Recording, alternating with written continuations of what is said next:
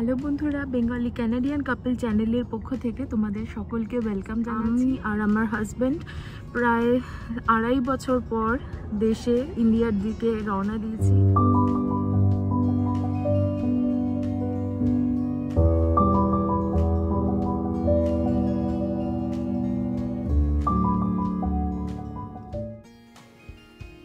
So finally আমরা Vancouver পৌঁছে গেছি। ভ্যানকুভারের সময় অনুযায়ী এখন বাজে রাত 9টা। আর তোমাদের জানিয়ে রাখি, ক্যালগারি থেকে ভ্যানকুভার 1 ঘন্টা সময় পিছিয়ে আছে। তার মানে এখন ভ্যানকুভারে যদি রাত 9টা হয়, তাহলে ক্যালগারিতে সময় হয়েছে রাত 10টা।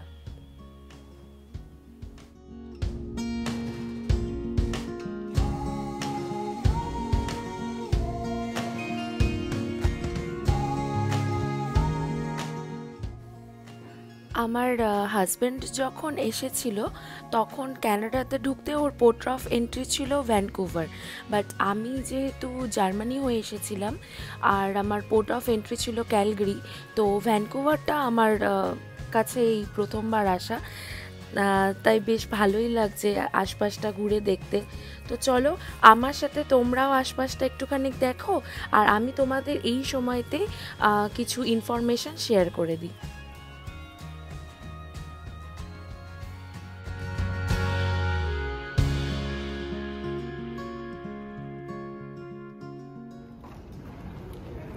আমাদের নেক্সট ফ্লাইট হচ্ছে D59 থেকে, তো আমরা সেদিকেই এগোচ্ছি। এখন তো আরটিপিসিআর টেস্ট আর লাগছে না, কারণ আমরা আসার ঠিক কয়েকদিন আগেই ইন্ডিয়ান গভর্নমেন্ট অ্যানাউন্স করেছে ইন্টারন্যাশনাল ট্রাভেলারদের জন্য আর কোনো আরটিপিসিআর করার প্রয়োজন নেই। But for our safety as well as আমরা আর কোনো রিস্ক নিতে চাইনি, জানো তো, কারণ আমরা এত দিন পর বাড়ি ফিরছি, আমরা আর কোনো কনফিউশনই রাখতে চাইনি। আর কানাডা গভর্নমেন্টের যে ইন্টারন্যাশনাল ট্রাভেলারের যে গাইডলাইন্স রয়েছে সেটার লিঙ্ক আমি ডেসক্রিপশন বক্সে দিয়ে দেবো, তোমরা ওখান থেকে চেক করে নিতে পারো। তোমরা যারা ট্রাভেল আরটিপিসিআর সম্পর্কে জানতে চাও, আমি তাদের জন্য এখানে একটা ইনফরমেশান শেয়ার করতে চাই। আরটিপিসিআর টেস্ট করতে আমাদের পার হেড লেগেছে $120 করে, আর উইথ ট্যাক্স টোটাল লেগেছে $270। আর এই টেস্ট রিপোর্টটা 72 ঘন্টা ভ্যালিড থাকে, তোমরা যে সময় টেস্ট করছো ঠিক সেই সময় থেকে। আর এখন আমি ডিটেলসে আলোচনা করব এয়ার সুবিধা পোর্টালের ব্যাপারে। এয়ার সুবিধা ফর্মে ডিটেলস উইথ রিকোয়ার্ড ডকুমেন্টস নিজেদের সাথে রাখা কিন্তু মাস্ট। আর তোমরা যদি আরটিপিসিআর টেস্ট করো, সেই টেস্ট রেজাল্ট আসার পর এয়ার সুবিধা পোর্টালে গিয়ে flight details, personal details, passport details, RTPCR details এবং ডেস্টিনেশন লোকেশনের অ্যাড্রেস আপলোড করে অ্যাপ্লিকেশন সাবমিট করার পর যে পিডিএফ জেনারেট হবে, সেই পিডিএফের print copy and online copy নিজেদের সাথে ট্রাভেলের টাইমে রাখতে হবে। অফলাইন বোর্ডিং পাস নেওয়ার টাইমে ক্যানাডার বেস এয়ারপোর্ট থেকে, যেখান থেকে তোমরা ট্রাভেল করছো, সেইখানে কিন্তু এই ডিটেলসগুলো দেখাতে হবে। আমাদের ফ্লাইট তো ছিল রাত্রির 11:55-তে, কিন্তু হঠাৎ করেই অ্যানাউন্স করে আবহাওয়ার কিছু গণ্ডগোলের জন্য আমাদের ফ্লাইটটা লেট করেছে এবং ছাড়বে রাত 12:30টায়।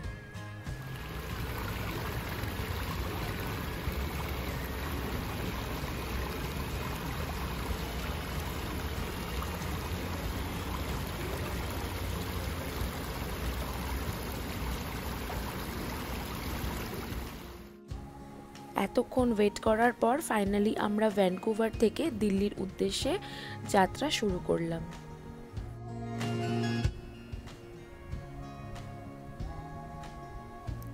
ওঠার কিছুক্ষণ পরেই হাতে খাবারের লিস্টটা ধরিয়ে দিল। এটা দেখে না মনেরও শান্তি, পেটেরও শান্তি।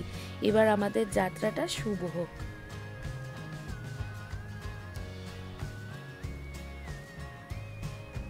এইখানেও স্যানিটাইজার, মাস্ক আর ডিসইনফেক্টিং ওয়াইপস প্রোভাইড করা হয়।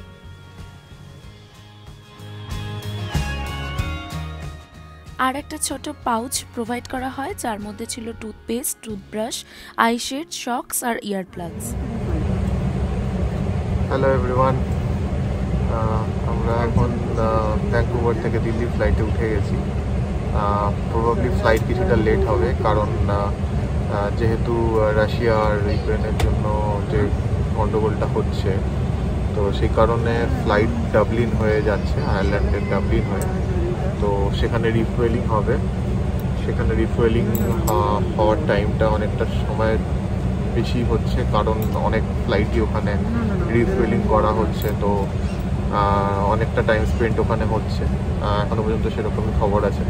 তো আমাদের ফ্লাইট হয়তো maybe probably 14 আওয়ার্সের normally time travel duration, but it may be 19 hours exactly. So it can goes to 19 hours. We don't know at this moment, but yeah, definitely there would be a কিছুটা সময় obviously বেশি হবে। এখন এই মুহূর্তে দাঁড়িয়ে বলা খুব টাফ এক্স্যাক্টলি কতটা টাইম আমরা স্পেন্ড করতে চলেছি ওখানে। মুভি দেখা এবং মিউজিক শোনার জন্য একটা করে ইয়ার প্লাগ প্রোভাইড করা হয়। অবশেষে আমাদের জার্নি স্টার্ট হলো ফ্রম ভ্যানকুভার টু দিল্লি। উফ, কী যে বোর হচ্ছিলাম না, তোমাদের কি বলবো। অ্যাকচুয়ালি লে ওভার যখন বেশি থাকে না, অনেক বেশি বোরিং লাগে আর খিদেও পেয়ে যায়। তো আমরা দুজন চটপট গিয়ে একটু কিছু খেয়ে নিয়েছিলাম, আর আমি আমার সাথে একটা চকলেটও এখন ক্যারি করছি। আর হ্যাঁ, আমি যখন ভিডিও বানাচ্ছিলাম না ওখানে ঘুরে ঘুরে, সৌভিকের সাথে দুজন বাঙালির আলাপ হয়েছিল, যারা একই সেম মানে ক্যালগেরি থেকে কলকাতার দিকেই আসছে। তো সৌভিকের টাইমটা অনেকটা কেটে গেছিলো এই সময়তে। ভ্যানকুভার হলো উত্তর আমেরিকার রাষ্ট্র কানাডার পশ্চিম উপকূল তথা প্রশান্ত মহাসাগরীয় উপকূলে ব্রিটিশ কলম্বিয়া প্রদেশের দক্ষিণ পশ্চিম ভাগের লোয়ার মেনল্যান্ড অঞ্চলে অবস্থিত একটি নগরী।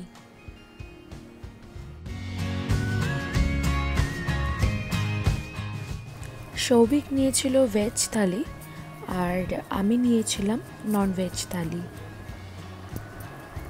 খাওয়া শেষ করে আমরা ঘুমিয়ে গেছিলাম।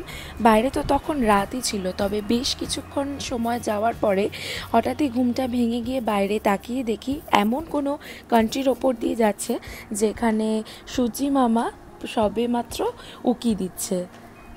কি সুন্দর দেখতে লাগছে দেখো ভোরের আকাশটা।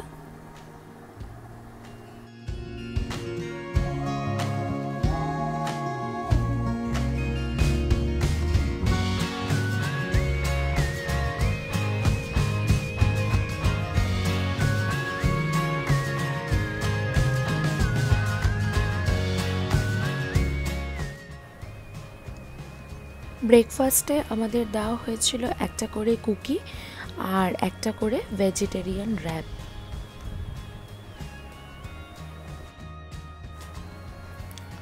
অনেকটা লম্বা সময় জার্নি করার পর অবশেষে আমরা স্ক্রিনে দেখতে পেলাম যে ডাবলিন পৌঁছাতে আর কিছু সময় বাকি, ওই 25 মিনিট মতো শো করছিল। দেখো ভিডিওর মাঝেই তো তোমাদের সৌভিক জানায় যে আমাদের ফ্লাইট কেন আয়ারল্যান্ড হয়ে ঘুরে আসছে, তবে আমি এখানে আরও একবার ডিটেলসটা শেয়ার করে নিচ্ছি। আমাদের আসার 2 দিন আগে আমাদের সেম নাম্বারের ফ্লাইট ক্যান্সেল হয়ে যায় due to Russia and Ukraine war situation. Canada গভর্নমেন্টের ট্রাভেল ডিপার্টমেন্ট থেকে ডিক্লেয়ার করে যে এখন থেকে রাশিয়ার এয়ার স্পেস এবং এয়ারক্রাফট ইউজ করা যাবে না। তো সেই কারণে আমাদের দুজনেরই মন ভীষণ খারাপ হয়ে যায়, দুজনেই খুব টেনশনে পড়ে যায়। কিন্তু আসার ঠিক আগের দিনের ফ্লাইট দেখলাম একদম পারফেক্ট টাইমে ছাড়ছে, কিন্তু রাশিয়ান এয়ার স্পেস অ্যাভয়েড করার জন্য আয়ারল্যান্ডের ডাবলিনে রিফুয়েলিং হয়ে দেন ডাবলিন থেকে দিল্লি আসছে। সেই কারণে নর্মাল স্কেডিউল টাইমের থেকে আরও অলমোস্ট 10 থেকে 12 ঘন্টা মতো এক্সট্রা ট্রাভেল করতে হতে পারে। আর আমরা সেটা ভেবে মানে বুঝেই গেছিলাম যে এর এক্সপিরিয়েন্স খুব খারাপ হতে চলেছে, কারণ এত লম্বা সময়ের জার্নিতে শরীর ভীষণ খারাপ হয়ে যায়। আর ডাইরেক্ট ফ্লাইটের প্রিমিয়াম ইকোনমির টিকিট বুক করেও আমাদের কোনো লাভ হয়নি। আলটিমেটলি 25 ঘন্টার জায়গায় অলমোস্ট 38 ঘন্টা মতো আমাদের টোটাল ট্রাভেল করতে সময় লেগে যায়।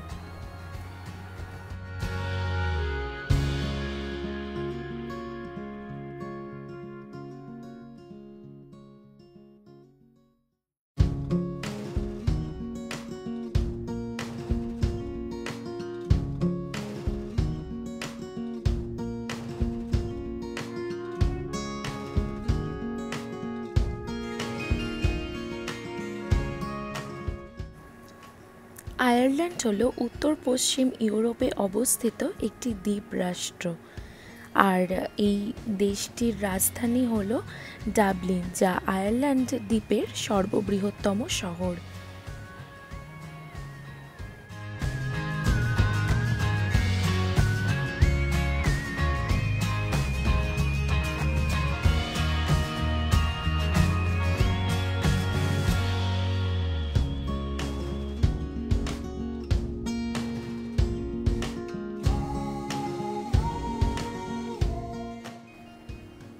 এখানে এতক্ষণ ধরে ওয়েট করে করে কি যে বোর হচ্ছিলাম আমরা দুজন মিলে, আর গা হাত পা পুরো ব্যথা হয়ে যাচ্ছিল। তাই দুজন মিলে কি করছিলাম একবার দেখো।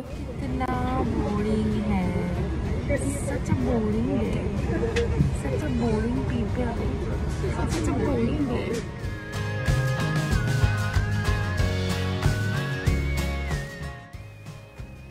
রিফুয়েলিং হয়ে যাওয়ার পর এতক্ষণ বাদে ফাইনালি আমাদের ফ্লাইট আয়ারল্যান্ড থেকে দিল্লির দিকে রওনা দিল।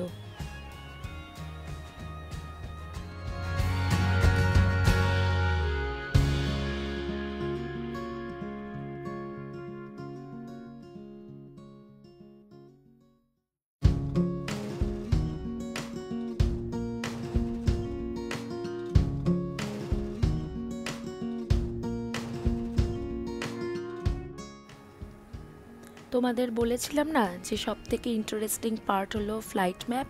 দেখো এইখান থেকে জার্নি স্টার্ট করেছিলাম আমরা, তারপর ডাবলিনে এখানে রিফুয়েলিং হলো,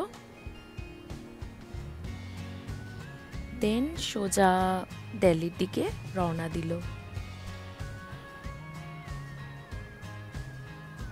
আর এখানে দেখো বেশ কিছু অপশান রয়েছে, যে অপশানগুলোতে টাচ করলেই তোমরা ডিটেলসে দেখতে পাবে যে ফ্লাইটটার সব দিক থেকে কীরকম ভিউ আছে, ককপিট থেকে কীরকম ভিউ আছে, উইন্ডো থেকে কীরকম ভিউ আছে, সমস্ত ডিটেলস এখানে পেয়ে যাবে তোমরা।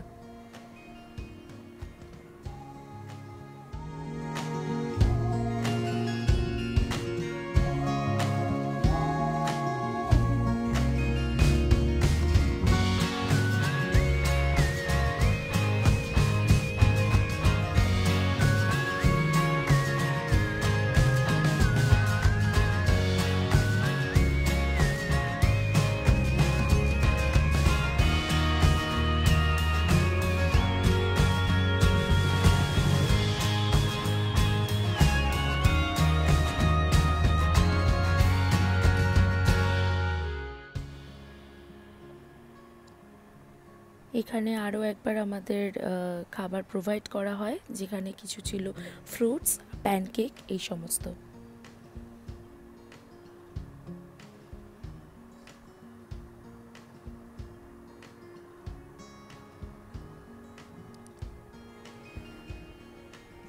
আর এই লম্বা সময়ের জার্নিতে একটাই প্রবলেম, কখন যে দিন হয় কখন যে রাত হয় কিছুই বোঝা যায় না।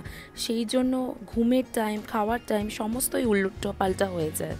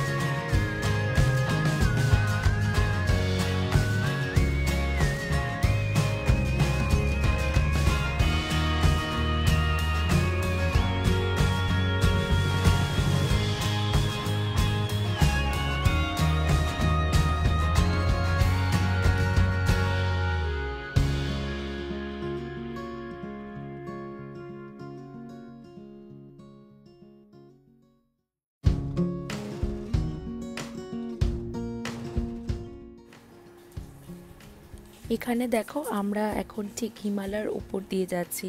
বাইরে কি সুন্দর ভিউ, দাঁড়াও আমি তোমাদের দেখাচ্ছি।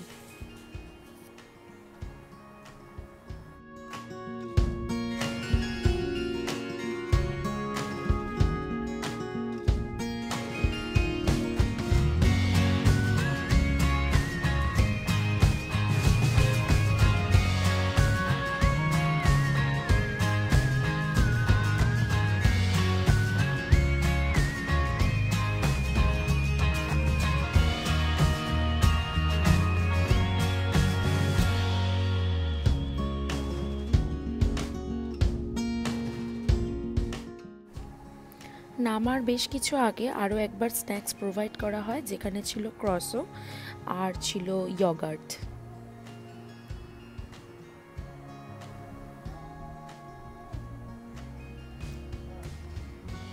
এত ঘনবসতি দেখে তোমরা বুঝতেই পারছো যে আমরা ফাইনালি দিল্লিতে ল্যান্ড করছি।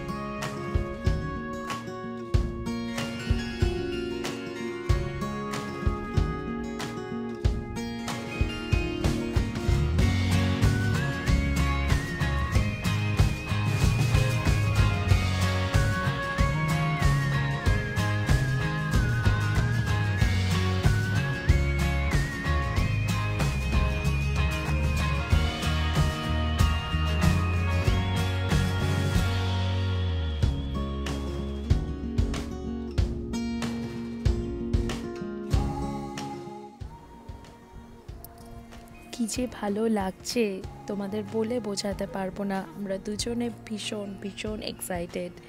আর এই লেখাটা ওয়েলকাম টু ইন্ডিয়া, আলাদাই আনন্দ হচ্ছে।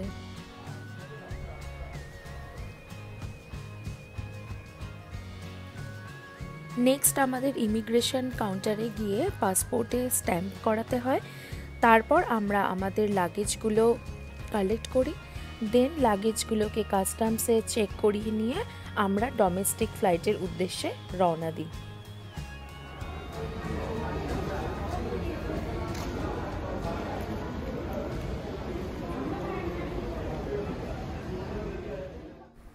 ভ্যানকুভার থেকে দিল্লি যদি ডাইরেক্ট আসতাম তাহলে আমাদের নেক্সট ফ্লাইট ছিল সকাল 7:30, যেটা আমরা মিস করি আয়ারল্যান্ড হয়ে ঘুরে আসার জন্য। এবং নতুন করে আমাদের বোর্ডিং পাস কালেক্ট করে নেক্সট ফ্লাইট আমাদের টাইম হয় দুপুর 3:30। দুজনের মন রীতিমতো কাঁদছিল, আর পারছিলাম না, বিশ্বাস করো, মনে হচ্ছে কখন বাড়ির লোকের সাথে দেখা হবে। আর আমি দিল্লি থেকে কলকাতা অবধি কোনো ক্লিপ নিতে পারিনি, কারণ শরীর জাস্ট দিচ্ছিল না।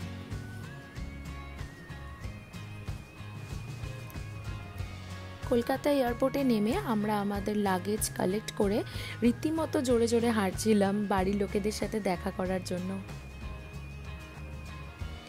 আমার শাশুড়ি এখানে আসতে পারেনি, কারণ ওনার শরীরটা একটু খারাপ ছিল, কিন্তু আমার মা, বাবা এবং শ্বশুর আমাদের নিতে এসেছিলেন। ওই দেখো ওরা হাত নাড়ছে ওখান থেকে দাঁড়িয়ে।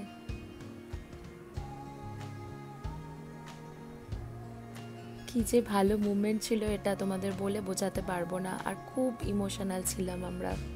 তো ফাইনালি আমরা কলকাতা ল্যান্ড করে গেছি, ভীষণ এক্সাইটেড, বাড়ির লোকেদের সাথে দেখা হয়ে গেছে, প্রচন্ড ইমোশনাল ছিলাম তাই ভিডিও করতে পারিনি। এই যে পেছনে সৌভিক, এখানে আমার শ্বশুর, ওখানে আমার মা, আর একদম পিছনে আমার বাবা বসে আছে। কারোর মুখ জানি দেখতে পাচ্ছ না তোমরা, লাইটের কম বলে। বাড়িতে এসে শাশুড়ির সাথে দেখা করে ভীষণ ইমোশনাল হয়ে পড়েছিলাম, তাই আমি এখানে কোনো ক্লিপ নিতে পারিনি। আমাদের এই জার্নিটা কেমন লাগলো তোমরা অবশ্যই আমাকে কমেন্ট করে জানিও, আর ভালো লাগলে প্লিজ একটা লাইক দিয়ে দিও, আর আমাদের চ্যানেলটিকে সাবস্ক্রাইব করে আমাদের চ্যানেলের পাশে থাকার চেষ্টা করো। আর যারা তোমরা নতুন আমার চ্যানেলটিকে দেখছো তারা প্লিজ আমার চ্যানেলটিকে সাবস্ক্রাইব করে আমাকে একটু সাপোর্ট করো। আর সাবস্ক্রাইব করার পরে বেল আইকনটি অবশ্যই প্রেস করে রেখো, তাতে আমি যখন আমার চ্যানেলে ভিডিও আপলোড করব সবার আগে তোমাদের কাছেই নোটিফিকেশান যাবে।